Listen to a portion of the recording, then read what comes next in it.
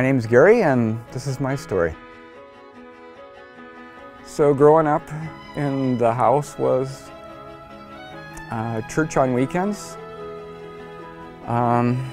through Sunday school. Heck, Jesus loves me, yes I know, for the Bible tells me so. Singing those songs. Knew the stories, knew the rules. Didn't hear about grace until I came to this place.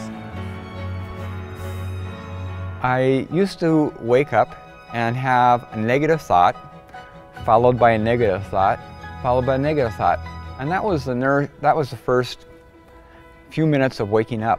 So that pretty much set the tone for my day. If I could just be good enough. You couldn't do anything right. And don't let people see what's inside. All the time. Try a little harder, try a little harder.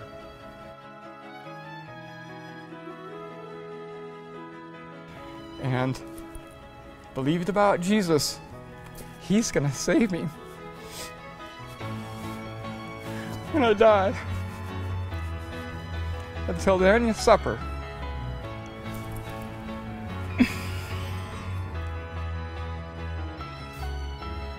My mind, my cognitive distortions. Fancy word for lies. My life was knowing Jesus, K-N-O-W, and having N-O, peace. And now, looking back, I just was 2 years ago diagnosed with ADD. So looking back at it now, a lot of things are now more understandable by having that diagnosis now. The first 12-step program, that's what I learned about was, wow, a lot of it's around my dad. And then here later on I learned that, oh, some of it was also about the ADD. So here was like these two tiers that were here, and that's what really shows in the whole process is I'm peeling stuff back. And stuff that you didn't even know about, you discover. And so the healing began to come. And when I got to that step 3 and doing the 12-step program, it was not just about turning your life over to God. That's a once-in-a-lifetime act. It became the thing of turning my will over to God every day.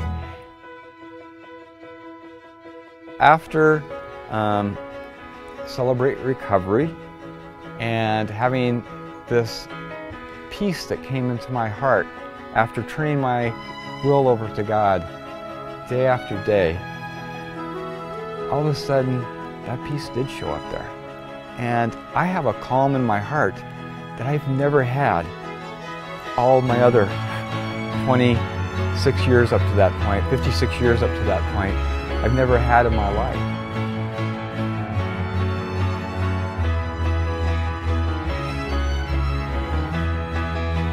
Then all of a sudden it came a point where I had a positive thought, followed by a positive thought, followed by a positive thought. And I ran to the mirror and I said, who is that? Who is that? And that's the new me. I'm a child of God. I'm Jesus' chosen friend. I am holy and acceptable. I am united with the Lord. I am one in spirit. My name's Gary, and I'm really honored. Thanks for listening to my story.